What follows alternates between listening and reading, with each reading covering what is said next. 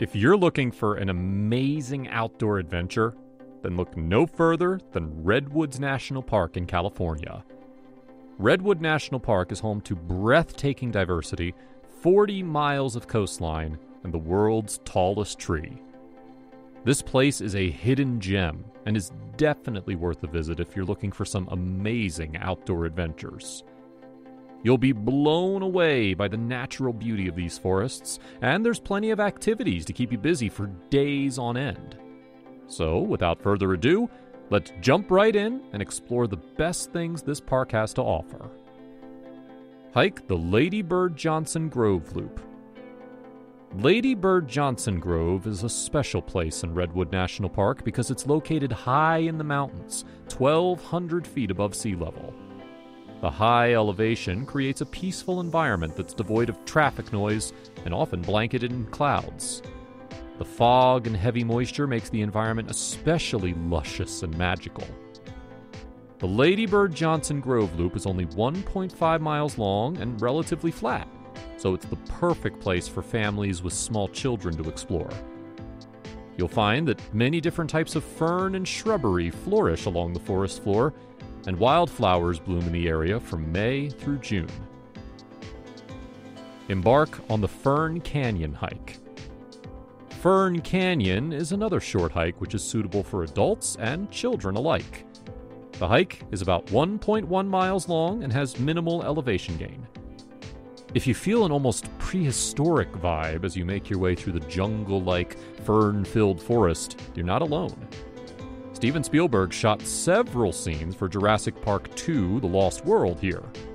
And thankfully, you won't encounter raptors or a T-Rex looking for dinner, but you will run into birds, small lizards, and even fish if you rest at the canyon's crystal-clear ponds. The hike may be short, but the scenery is unforgettable. Steep, vertical walls line both sides of the trail, and they are completely covered in 5 different types of fern and a variety of mosses. During much of the year, you'll find a constant stream of water dripping down the canyon walls. Although it's an easy hike, make sure to put on some waterproof shoes. Many parts of the trail dip into ankle-deep water that you'll need to cross to get to the best parts. Explore Stout Memorial Grove. Spanning 44 acres, the Stout Memorial Grove is another top candidate when visiting Redwood National Park. The trees here average 300 feet high, creating a natural roof and generating the cleanest air you can find. Many see Stout Memorial Grove as the core of Jedediah Smith Redwood State Park. The grove is located along the Smith River, which is a popular tourist destination for picnicking, swimming, and paddling. A short half-mile walk makes the grove easily accessible from the river. That said, it does take some effort to get to the trailhead by car. If you plan to drive, smaller cars can access the trailhead by driving down Howland Hill Road, which is narrow, unpaved, and has many tight turns. Larger vehicles and RVs can park at the Jedediah Smith Redwood State Park, and then travelers can hike upstream along the riverbank. Search for Roosevelt elk. Roosevelt elk are the largest subspecies of North American elk by mass. Hunted to the brink of extinction in the 19th century, President Theodore Roosevelt established the Mount Olympus National Monument in 1909 to protect the elks. Today, you can spot Roosevelt elk herds amidst California redwoods in many sections of the park. A fun daytime activity is to simply grab your camera and wander into the forest looking for these impressive mammals. While you're off taking pictures of Roosevelt elk, you might want to take the Trillium Falls Trail as well. The round-trip hike is about 2.5 miles long and begins right next to Elk Meadow. Trillium Falls is less than a mile from the start, so it's easily accessible to everyone. What's great about this trail is that it has a little bit of everything.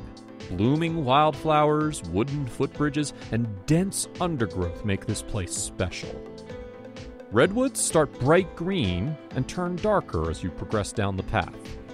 You'll get to the best part about 2/3 in, where the trees grow extremely tall and voluminous. drive the Newton B. Drury Parkway. Now, if you don't feel like walking, a great alternative is to enjoy the scenery while driving and listening to some Jurassic Park music. Right next to Orick, in Prairie Creek State Park, is the Newton B. Drury Parkway. About 10 miles long, this scenic road provides a unique driving adventure that you'd be hard-pressed to find anywhere else in the world. The road accommodates vehicles of any size and takes about 20 minutes to complete without stops. That being said, there are many pullouts to take a break if a particular part piques your interest. There are many short, well-marked trails that branch off from the road and plenty of benches to rest on along the way. Since every stop is worth checking out, you can't go wrong. Climb Battery Point Lighthouse. People interested in historical trivia mashed up with stunning nature will want to visit Battery Point Lighthouse. Located on an island next to Jedediah Smith Redwood State Park, Battery Point is one of the oldest lighthouses on the Great California coast.